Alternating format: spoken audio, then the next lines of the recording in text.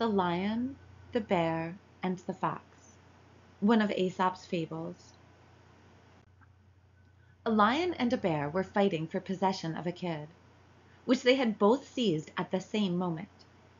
The battle was long and fierce, and at length both of them were exhausted, and lay upon the ground severely wounded and gasping for breath.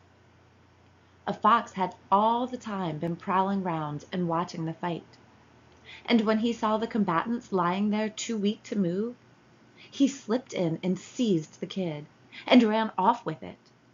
They looked on helplessly, and one said to the other, "Here we've been mauling each other all this while, and no one the better for it except the fox."